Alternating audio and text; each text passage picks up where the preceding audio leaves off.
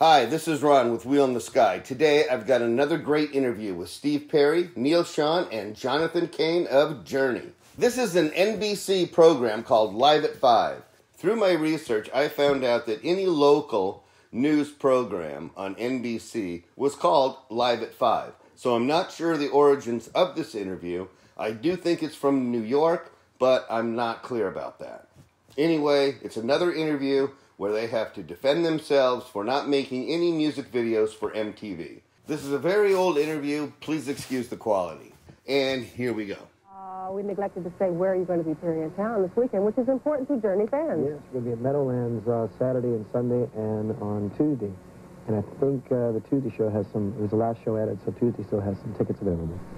It's a good view from all the areas. We have video screens, 4 different ones. So everybody gets a good seat. So, you know, if you're worried about getting stuck behind a pole, don't worry about it. No problem with the pole. It's going to be 360 we play to the whole special stage. Yeah. What's it like touring again after a couple of years off? It's really great. We're really having a good time. Audiences have been really warm to us, and we're getting a lot of really close exchange with, you know, the audiences, and it's good to get that energy back again. When you say close exchange, the audience, they're coming up to the stage, you're going to the stage, they're coming backstage, what kind of... Well, no, it's all those things. All those things, yes. Articles of clothing come up on the stage. Yes, all kinds of panties and bras. It's wonderful. And what do you do with them? I save them. He wipes his sweat when he throws them out, you know. They usually have phone numbers on them. We have a whole case full of them. No, I'm just kidding. There are no wives involved here. And not at this point, no. Did the group lifestyle kind of further away that was part of the problem, actually, before, that kind of was keeping us away from being a band, is we had some internal female problems that wouldn't get along, that wouldn't let us get along. That can happen, you know. Well, sure, because the group is a marriage of sorts. Yes. You know, and then you've got the marriage at home, and sometimes it's tough to keep it going. Yes. The consistent theme that I keep reading about you lately, the press you're getting now, is you guys at MTV and your lack of desire to put together a video for a new release. And I'd like you to talk about that a little bit, because MTV was king just a few years back. But they still are. They're a very powerful medium, and the reason we didn't do a video for the first 2 tunes is because we really didn't find anything in a concept-wise that was better than just the song by itself, and it allowed the imagination to remain intact. Instead of giving you that visual burn-in of a visual image, you had a chance to actually, you know, absorb the song for yourself.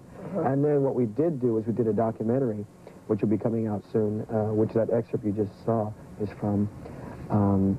It's a 20-minute documentary, and from that is A Girl Can't Help It, which is all live, 100% live audio and live film.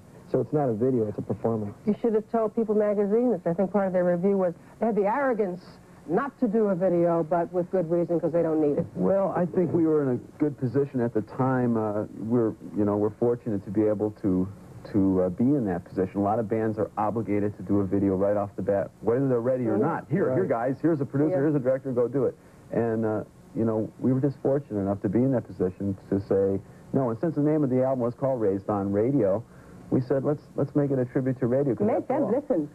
Don't let them look. There was so much controversy going on, too, you know, about, they were saying, MTV was saying that we weren't going to tour. And here we were like a week into the tour anyway, so we wanted to clarify that this is what we are now. We are playing live. We have about a minute left, and I read something about you that confused me only because I'm not really, I don't really know a lot about Westwood One.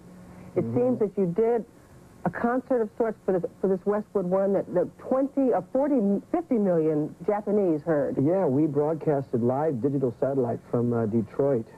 It was Joe Louis Arena. It was the first time ever done. I think the the very first time was a symphony. This is the second time to Japan, the entire continent. You were in a radio, were you at a concert? We were in a concert situation, and we were playing the entire show, and right out of a complete truck, 2-track mix and everything going stereo to a digital satellite was being right over to Japan. This could be a coming thing. Well, you know, no one's done it since. It's definitely the state of the art. It's the first time it was ever done. Yeah, no one's really done it since Elvis kind of did the Aloha from Hawaii, so it's kind of a get the thing going worldwide. We thank you for coming by. Thank you. And we remind Are you going to come see our show? Probably not. Thanks again. And this weekend, you all remember what they told you about where they'll be and all of that sort of stuff. Thank you. Thanks again. All right. All right, so.